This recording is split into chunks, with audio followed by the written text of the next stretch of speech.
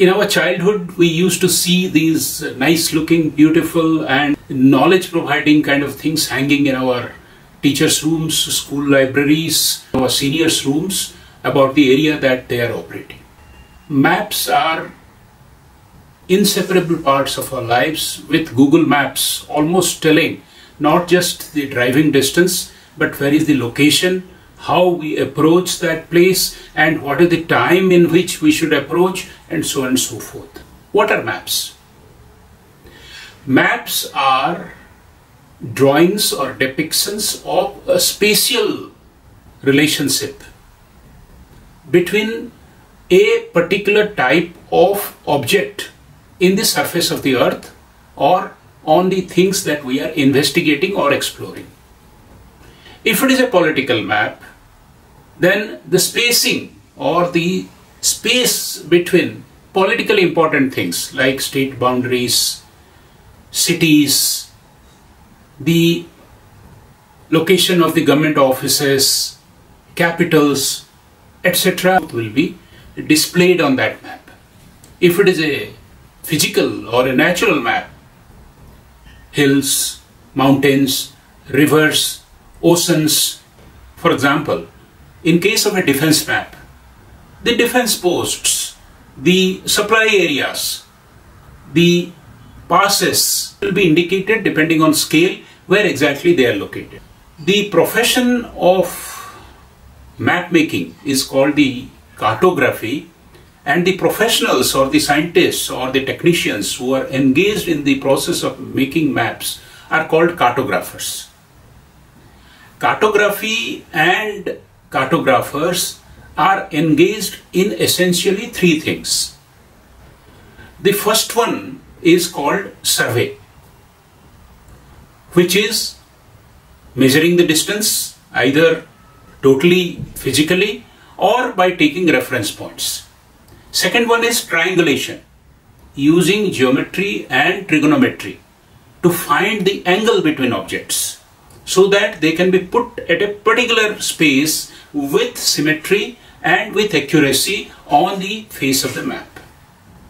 The third one is observation. When seafarers used to go to sea, they must observe various things in order to find a map of their route.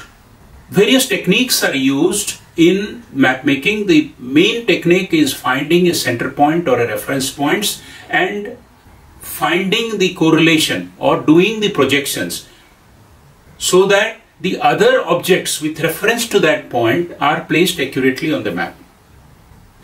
These techniques are named after either the technique itself or the person who has discovered this technique. So you will find there is something called Miller technique, called Robinson technique, the orthogonal technique, hexagonal technique, mnemonic technique. The earlier methods of survey, triangulation and observation in the modern age, how they are done. The initial days, the maps were made on surfaces of clay and they are drawn over it, then gradually it was drawn over fabrics and then it went to paper, and today everything is done on computer. Technology development has replaced surveys with aerial photography and image sensing. Triangulation or the trigonometry or the geometry part of it has completely been migrated to computers who use algorithms to deploy the actual trigonometric and geometric and other algebraic calculations, calculus, etc. to find out what exactly is the actual projection. We must also understand the history of mapping. Initially, as I told, the history was beginning with the seafarers who used to travel a long distance. Now, finding a reference point, because there is a movement of Earth and with climate, these reference points change. First attempt at mapping was finding the east-west axis. It was done by observing the points of sunrise and sunset at the northernmost point and the southernmost point. During the solstice, or when the day is the longest, the sun rises and sets at the northernmost point, and this is called the summer solstice. During the winter solstice, it exactly is the opposite. So if we take two poles of the earth and find and draw these lines of sunset and sunrise, we can reliably find the east-west axis. Found that just finding this axis is not right, because just relying on this axis, one can stray up to 30 kilometers, 40 kilometers, depending on the movement of the earth and the season and the climate. So other things like constellations in the sky and the polar star, all these were taken into account in drawing the maps. A discussion on map making will not be complete if I do not tell about the Google Maps. One of their blogs, Mapping the World 101, how do we map the world? Google has given a lot of techniques, but the essence is this.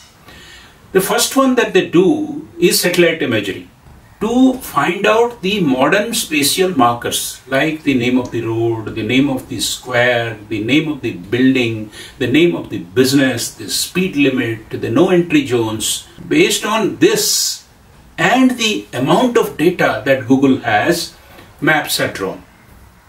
But just based on data and the imagery, if the maps are drawn, they will still not be accurate. So user feedback is continuous. You have used a Google map to reach at a wrong destination, you give a feedback. You are continuously driving and you are taking a detour, you give a feedback through, which is many times automatic, which is sometimes deliberate. These are auto-corrected. The important thing that is continuously deployed is deep learning and machine learning. Based on these data, imagery, spatial mapping, user feedback, continuously prediction is being made, improvement is being made based on machine algorithms and deep learning algorithms. So that it is predicted what is the best route, what is the time to be taken.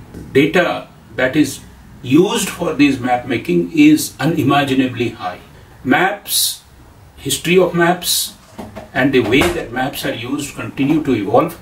Thank you very much.